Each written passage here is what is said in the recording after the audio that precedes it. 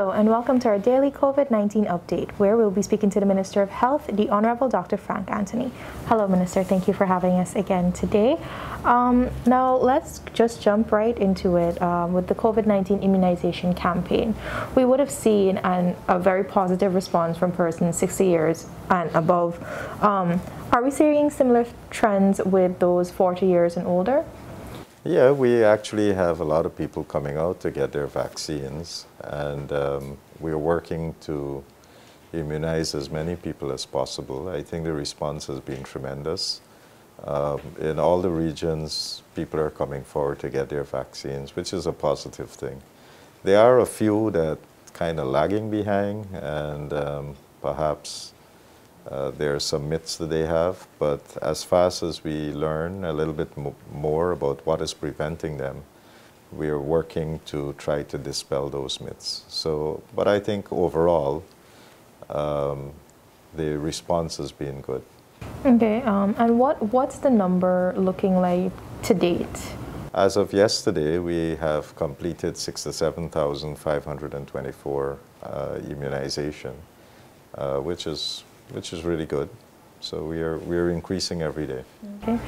Minister, I know you would have mentioned there are some areas that have been lagging, and I know recently we would have spoken about the resistance in Region 10. Is there still a resistance by persons in taking the vaccine? It has improved since we last spoke, but I think we can get better. And what we are trying to do is to work with different community groups in dispelling whatever myths they have, and to try to get people to come out to the immunization centers. We have moved away from some of the fixed sites that we have. We have gone closer into the community, and I think that is working. So we will see improvement in those areas. Okay. Minister, I know some of the communities are along the rivers. Are we also going into those communities as well? Yes, we are planning to do some vaccination in those areas, and we have already commenced an assessment, say in the Baris River area, to look at what we need, how much population we have there, and so forth. And then by next week, they're planning to go back and do the immunization. Okay. Would you say there would need to be a sensitization campaign, an education campaign on the vaccines to encourage more persons in these particular communities? Because I know some of them would not have the basic amenities such as access to the internet to get information on the vaccine for them to take it. Well, we are doing a number of things. One, we have been talking about the various vaccines that we have currently in Guyana and its use and side effects and those types of things. So we have programs where we're discussing those, and we also would encourage community leaders, healthcare workers, and so forth, train them in order to understand better how the vaccine works, and to pass that on to the different people in the community. So that's an ongoing exercise. And we have also been working with a number of the community leaders to get them to understand a little bit more about vaccine, and hopefully they can then work with their peers, with the persons within their community to help them to understand how these things work. Sometimes when healthcare people talk about vaccines, some people would have confidence and listen. Others prefer to get their information maybe from a friend, somebody they know, and therefore that's why we are trying to educate people about these vaccines. So there are different strategies that we're using. Hopefully, by using these different methods, that we'll get more information across to people, because this is very important. One of the challenges that globally we have seen is a lot of misinformation pertaining to vaccine.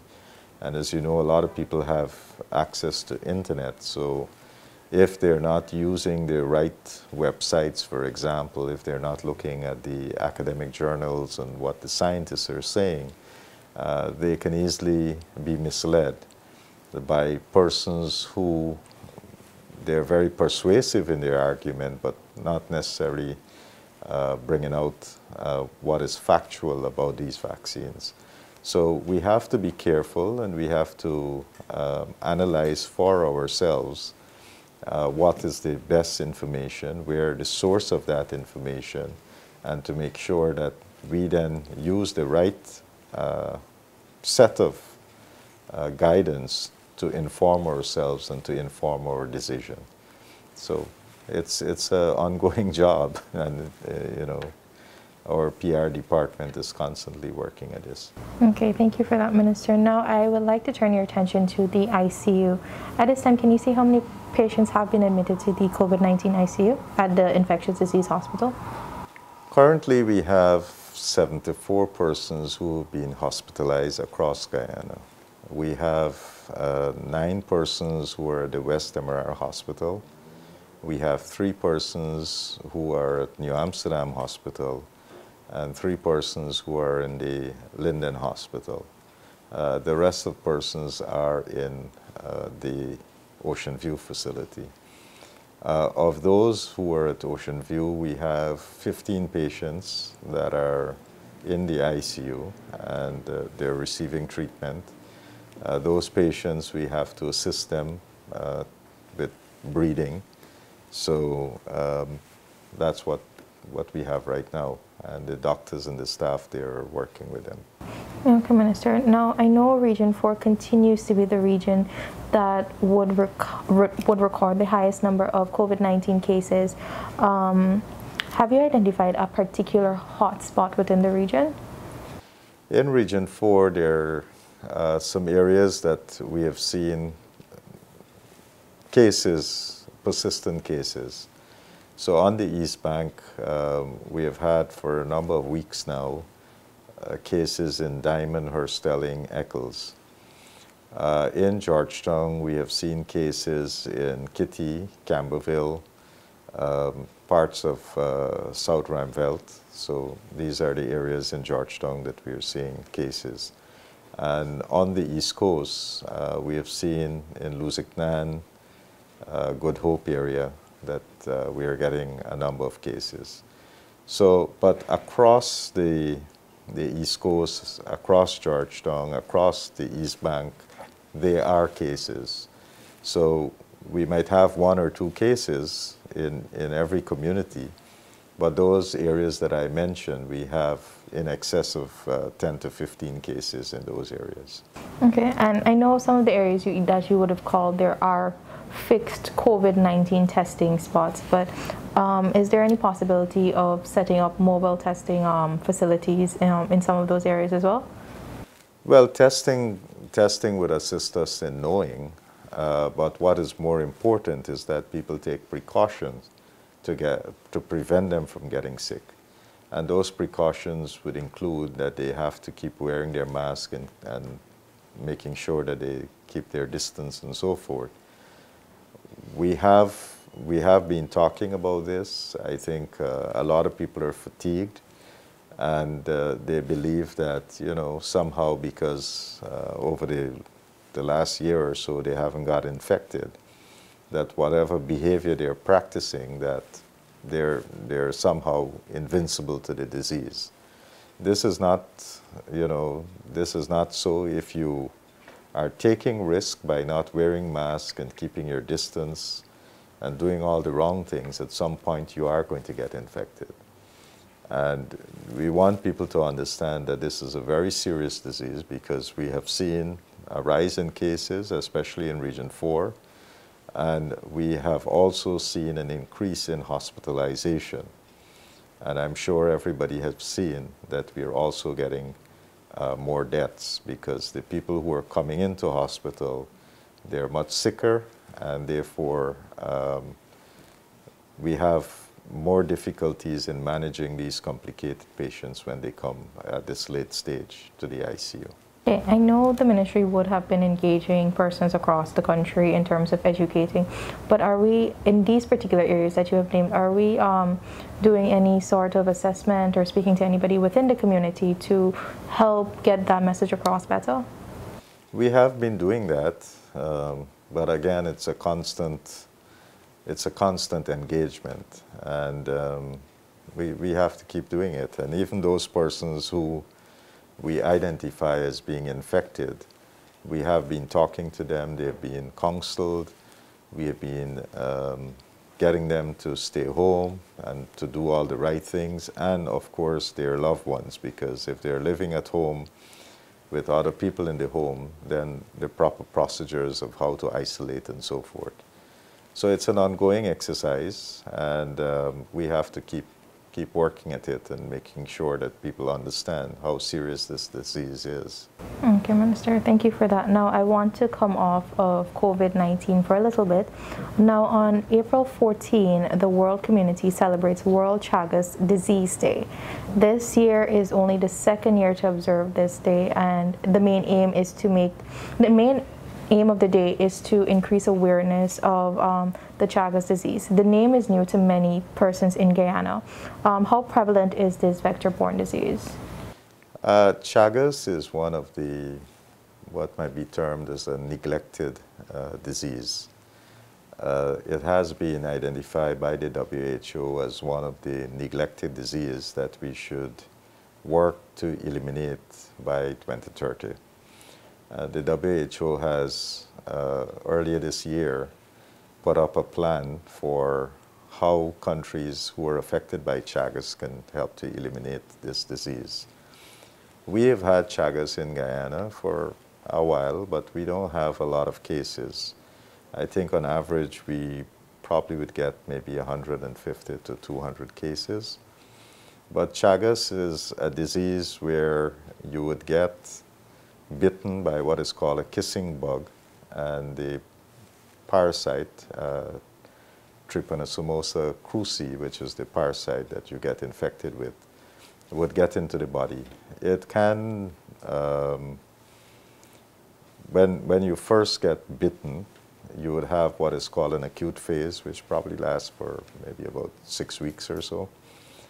And then after that, people become asymptomatic, meaning that the parasite lives in their body for a long period of time. And in some cases, if they are not treated, that parasite continues to live with them for maybe 15 to 20 years, but it would do underlying damage. And so after this prolonged period in the chronic phase, you would see patients who would have maybe heart problems, and in some cases they would have problems of their digestive tract. So it is important that we identify the areas where we have the prevalence of this disease and we work to eliminate it. We have a unit within the Ministry of Health that is called the Vector Control Unit, and they have been working on Chagas as well as other vector-borne diseases, and we have a plan of how we are going to reduce the prevalence of this disease and ultimately work for its elimination.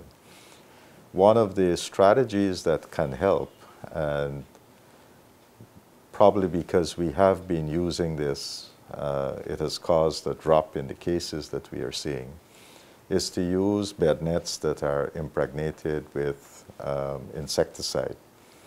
Because if you use that to protect yourself from malaria, it also protects from other insects. And we have been over the years distributing insecticide impregnated bed nets to communities, especially in the interior, where people might be affected with malaria. We have a program that we would be rolling out shortly for malaria, but it would also help in this case with Chagas, because we are going to be distributing approximately 150,000 bed nets to these interior communities. The ministry has already sourced the bed nets, and very shortly we'll be rolling out that program. So it works for malaria, it would work for other vector-borne disease in preventing people from getting bitten. And once we prevent that, we are going to reduce the prevalence of this disease. Our clinicians in those areas too, I'm sure, are aware of the signs and symptoms of the disease. So when we see those patients, they report them to the vector control unit so that we can keep track of the cases and treat appropriately. Okay, what are some of the signs and symptoms of this disease, Minister? Some of it would include at the site where you're bitten, you can have some swelling, and then ultimately you will have things like fever and so forth, fatigue, enlargement of the spleen, enlargement of the liver. So these are in the acute phases, enlargement of lymph nodes. And in the chronic phases, people remain pretty much asymptomatic until you start having problems with your heart and so forth. So it is something that if you're living in an area that is known to have Chagas, that you have to be careful and be properly screened and evaluated. Okay, Minister. Thank you so much for that. Thank you for your time today. This has been DPI's COVID-19 update. For more information, visit our website, dpi.gov.gy, or our social media platforms.